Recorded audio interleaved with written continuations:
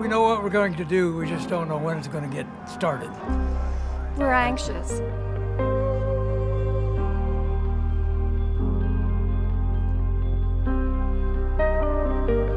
The rain has affected our construction schedules, and for every day that it rains, it delays our schedule by 2 days. For 6 weeks, we were in a black hole. Let me put it this way. We're a pioneer. Yes, there's other 55 active communities, but they're really not doing what Kissing Tree is doing. Every organization that has a vision, and this is a really bold vision. Great visions have lots of moving parts. Sometimes it takes a while to get all the gears to sync, but when they do, oh man, it's awesome. It's awesome.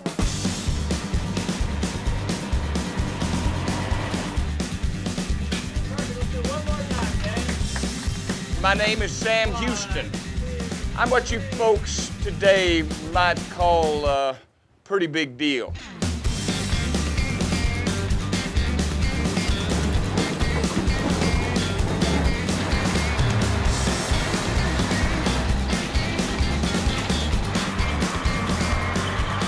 We decided to open up a temporary sales and design center, and we decided to do it in a very unique way, and that is by taking shipping containers and converting them into functional spaces.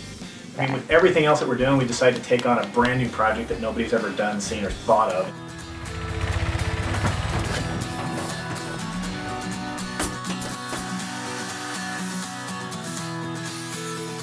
Our goal is to connect with the prospect and let them know that we're building something that makes sense for them, that we've thought through it, and we understand who they are as a buyer, as a person, and what they want.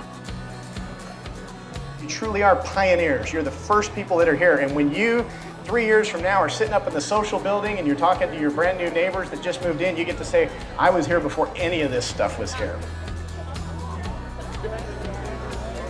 I wanted a place where I could easily stay active. The ability to have a nice place put together in this area is just wonderful. Kevin was out there and he was talking establishing get-togethers and activities before it even starts.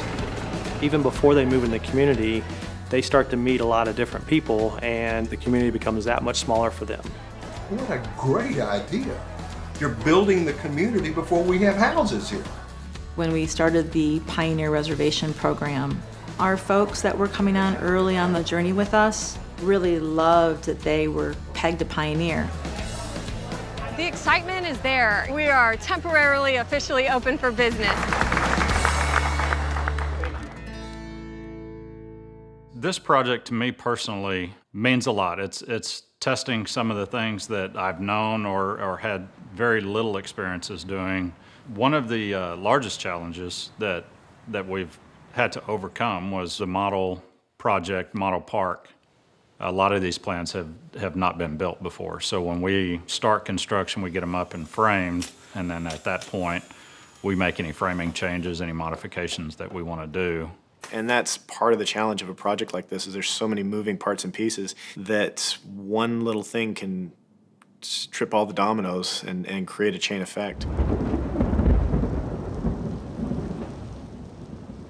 Heavy rains basically shut down the outsides, but we can't stop, so. Did you get extra days for rain?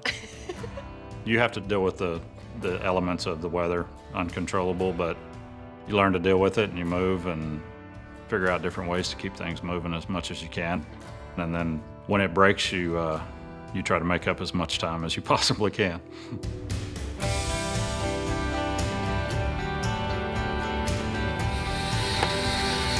We wanted to get out in front of the holidays and things like that, so we said October should be a deliverable date for all 8 models. So leading up to it, what do we need to do to engage prospects?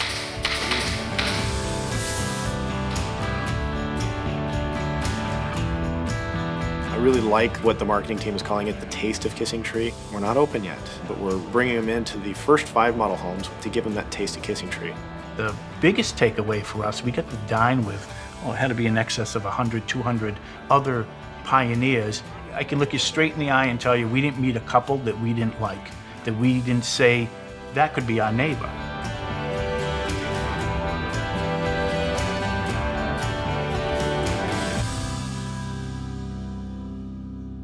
After the model homes open, we continue having more fun. We move through our reservations, start construction on their houses, and start our community and the lifestyle that we've been selling. One of the greatest challenges is one of our greatest selling points, and that's the ability to customize certain elements of your home. I don't think we would have moved here if we weren't allowed to do the customization that Brookfield is allowing us to do. Everything we wanted to put in our house, we're able to get. And that's what created the delays, is just making sure that we had those right before we rolled those out. We came into the year with a great January, a great sales momentum from last October, and then everything sort of started to slow down. We're not selling anymore because we can't tell them where they can put what house, where, and how. We're officially, unofficially opened.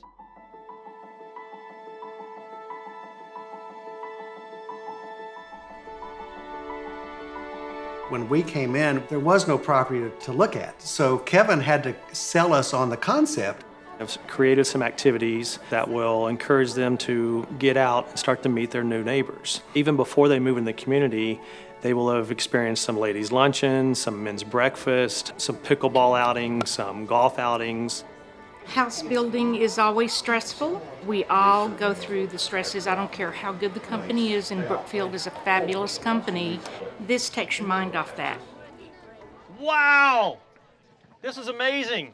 Welcome to Kissing Tree, everyone. This will be the garage, and it's a natural view to the 18th hole. And if you're in the neighborhood, come on by. We're going to live here. We are going to live here. This is what we're coming here for. The summer months really picked up. We saw a lot of visitors out traveling, wanting to see the hill country, wanting to see what we were up to. We've got more than 100 homes sold and sort of in different phases of design and construction. So it's a really exciting way to end the year. The great thing about Kissing Tree is that we become a family. We know everybody already. It's a huge leap of faith. But when you look at Brookfield as a company, you look at what they've done, how they operate. If you analyze it, you think if anybody can do it, these guys can do it. We're moving in really soon, like 2 to 3 weeks, hopefully, so it's exciting.